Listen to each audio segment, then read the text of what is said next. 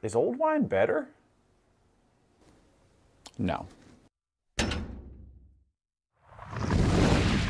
This is a video I've been meaning to do for a while now, and it's a surprisingly complicated topic when you're trying to figure out when is the ideal time to drink this wine that I have. You know, maybe somebody bought you a nice bottle of wine for your wedding and you're thinking, you know, let's open this on our 20th anniversary. Well, that might be a terrible idea, to be honest, but maybe it's not. And today I'm going to try to go through some guidance as to how long can that wine make it? Is it a wine that should be opened young, or is it a wine that maybe it should go, 10 years before it's opened? I've simplified these into a couple flow charts that I've made available on my Patreon page, patreon.com/makewine. So if you support the home winemaking channel there, you can download those, and it is a nice little guideline. You can kind of follow it and see, where your wine is that you have sitting in front of you. I'm going to break it down into a few categories. Wines that should be drank, really young, wines that might make it a few years, and then this next range up that can go from anywhere from a couple years to 50 years. And of course, there's always exceptions, so don't take it as gospel, but this will hopefully point you somewhat in the right direction. When we go to that first category of wines that should be drank really pretty young, the wines that you're going to find in that category are going to be your rosés, and I'm also going to put sweet wines in this category. And I'm not talking about things like sweet fortified wines like your ports. I'm talking about just your sweet, easy drinking table wines. Now, the reason rosé really isn't intended to be aged is a lot of that character that you get in a rosé is going to come from these esters produced during fermentation by the yeast.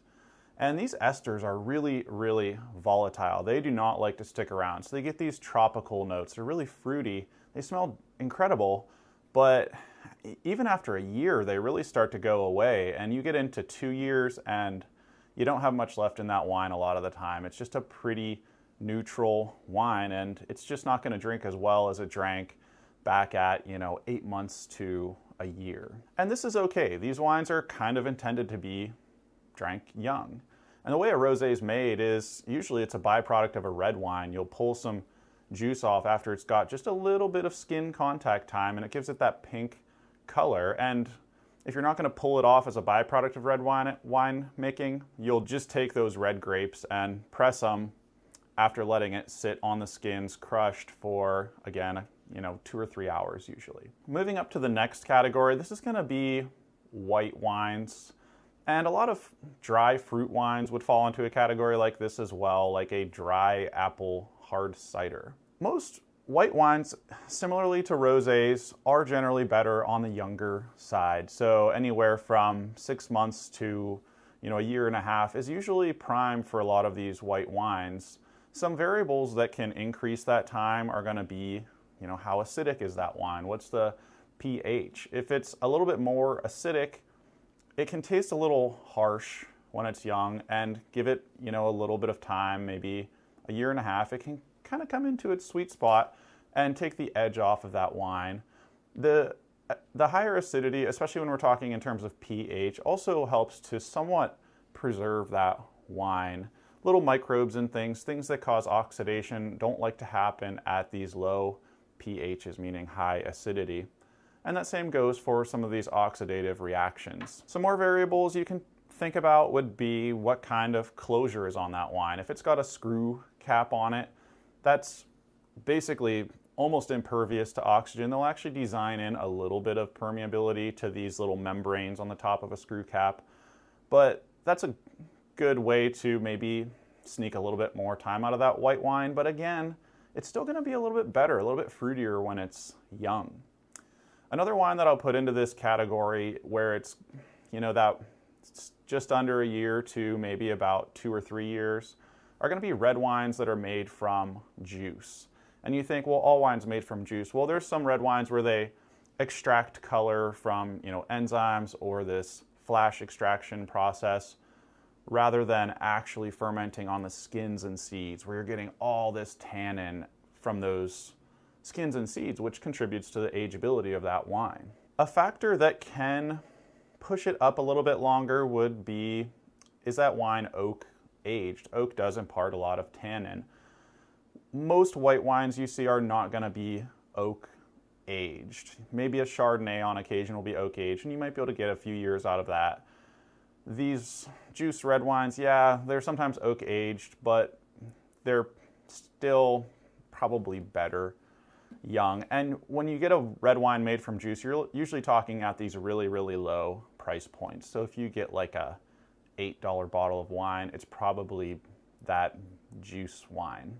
Now let's get into the big kahunas here. So these are going to be the wines that you can get some age on them, and sometimes a lot of age, and sometimes it's actually better with a lot of age. And the wines that are going to fit into this category are really going to be your red wines. And now let's talk about what types of things would make a wine better older versus better younger. So the same as I've mentioned with your white wines, how acidic is that wine? Wines with a lower pH will generally age a lot longer. And when I talk low pH on a red wine, you're usually talking something like the 3.5 range versus 3.7, which most of your wines today are sitting more close to. And most wines are kind of, I won't say designed to be drank young, but they're kind of made in a way to be drank roughly at the time that you're buying that wine, unless you really get into these high price points. I've mentioned that red wines fermented on the skins do have a lot more tannin, and I mean a lot more tannin than white wine. And tannin is that bitter component that kind of causes your tongue to feel dry or your lips to feel dry when you taste that wine. That can act in some ways as an antioxidant. It can scavenge oxygen, and it also generally takes a long time to round out. So a young red wine can taste actually very, very harsh. Those tannins are very, very harsh. As time goes on, these tannins will polymerize with each other. So they'll take these, you'll have these short chain tannins, and you'll polymerize into long chain tannins, and essentially you're decreasing the surface area of these chains, which theoretically could reduce the astringency or bitterness of that. And you do see this. This really does happen. A red wine will very, very much smooth out as time goes on. So a high tannin red wine, and I said tannin comes from skins, seeds, it comes from oak aging. The berries, very small berries, you have a better skin to juice ratio when you're fermenting. So small berries like Petite Syrah. These grapes, they have usually a lot of tannin, and just don't drink well young, but will get better as time goes on. There's another component of acid. I mentioned pH, but when you start to get into these longer aging periods, you start to also think about something called titratable acidity. So instead of the strength of the acids, when we talk about pH, this is kind of the sum of the amounts of the acid measured in grams per liter. And this is a better indication of how tart does that wine taste. So these wines with a high titratable acidity can taste a little bit acidic, you could say, at a young age. But what happens over time is this esterification process. So you can lose a gram per liter or so of tartaric acid through this esterification into ethyl bitartrate, which can again give you this more smooth wine. Most red wines will have undergone malolactic fermentation. That can also help things age longer because there's no malic acid in the wine anymore, and malic acid is something that a lot of microbes really like to consume. You generally would think higher alcohol content would lead to better ageability, and in some cases that could be true. Like you think of your whiskeys, they're really inert basically because there's such high alcohol. Well, in wine, it's kind of a more tricky conversation when we talk about that because alcohol can kind of act as a solvent. It can kind of help break things down. So you're really getting most of your ageability more from acid than alcohol, and you're thinking these wines really are generally stable if they're going into the bottle.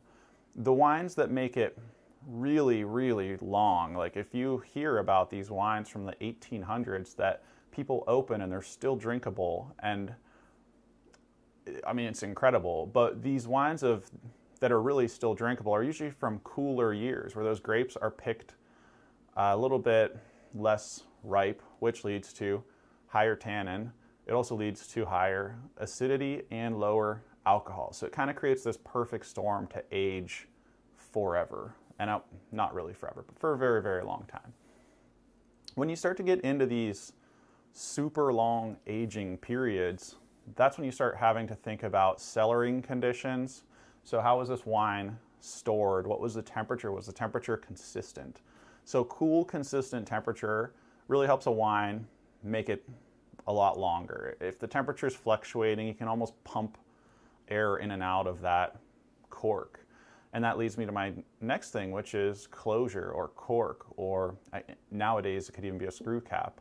So what's the quality of that? Corks are rated from, grade 1, grade 2, grade 3. And at these better grades of cork, they seal up really, really good. So you're getting just a really great seal. You're not going to have the wine kind of working its way up that cork and eventually breaking the seal. So let's put together the perfect wine that would age really, really long. It's going to be a dry red wine usually. It's going to have high acid. It's going to have a lot of tannin. It's going to have a lot of usually oak. It's probably going to not really taste very good young. So those first few years of that wine's life, it's going to be maybe a little bit harsh, maybe not something that you're really digging. But these are actually the wines that are going to make it. They're going to make it 10 plus years, maybe 20 years, and maybe in some really, really rare occasions, beyond 20, 30, 40, even 50 years. Should you age that bottle of wine that you bought when your son or daughter was born, or that somebody got you for your wedding? 9 times out of 10, no.